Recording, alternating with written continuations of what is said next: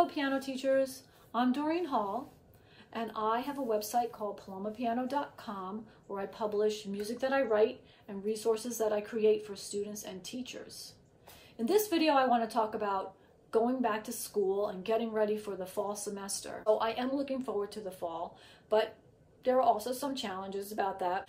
So if you like these kind of piano teaching videos, I ask you to please hit the like button and go ahead and subscribe to this channel. If you look and scroll down, you'll see that there's lots of music and teaching tips and resources that you can look at on this channel. And if you subscribe, you'll get notifications when new stuff comes out and new videos. Getting back to the subject at hand, what am I doing to get ready for the fall semester? First and foremost, I'm choosing to have a great attitude about it because I know that my attitude is really going to affect my students' attitude. So if I'm excited, I'm happy, if I have a great dream for this new year, then that's going to rub off on them. So the first thing I'm going to do is, after I get my great attitude, I should say the second thing I'm going to do is I'm going to make a tentative schedule. And we'll seem like we settle into a really good schedule, and then school will start, and inevitably by week 2, week 3, everything will go out the window, or not everything, but maybe half of it, and Girl Scouts, Boy Scouts, soccer, chess club, ice skating, all those activities that can't be moved around will set in, and everybody will want to change their piano lesson if they have another activity. And I know that is really frustrating for us.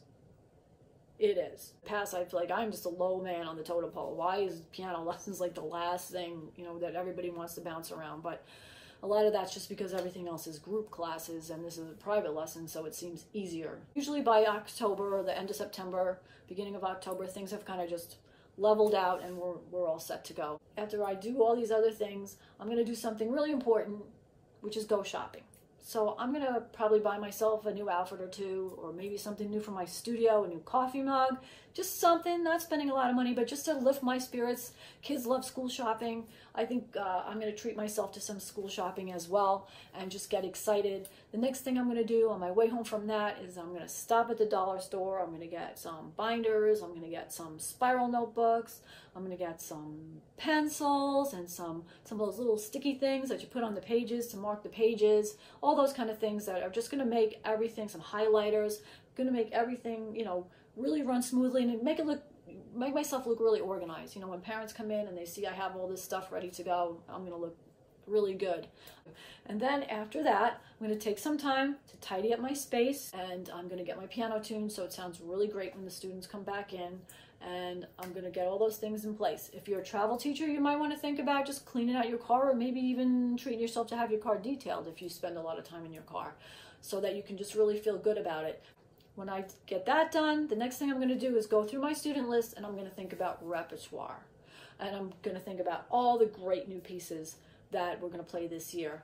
Now, I used to teach for many years in South Florida, so I had a lot of advanced students, but when I came to Cleveland, almost everybody was a beginner again. So now they're just getting into that later intermediate stage, which for me is exciting when I can think about all the things that I can teach this year. I'm going to buy some books. For my online students, I'm going to send links for everything that they need.